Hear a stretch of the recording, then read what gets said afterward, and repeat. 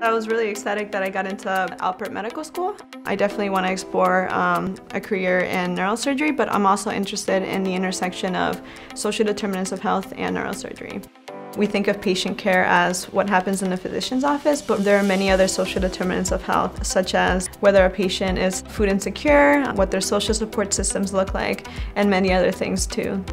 As part of the primary care population medicine program, I've had the chance to learn about the U.S. healthcare system and other public health issues that I wouldn't otherwise have learned about had I gone to another school. And that's been really informative in helping me think through what kind of physician I want to be and what kind of surgeon I want to be. Receiving a scholarship to go to medical school was absolutely crucial. Without the scholarship, it would have been very difficult to attend Brown. It's been a tremendous blessing, and I'm really grateful. It's pretty unusual to get a full-ride scholarship to medical school, so for me that was life-changing, and I was just really happy.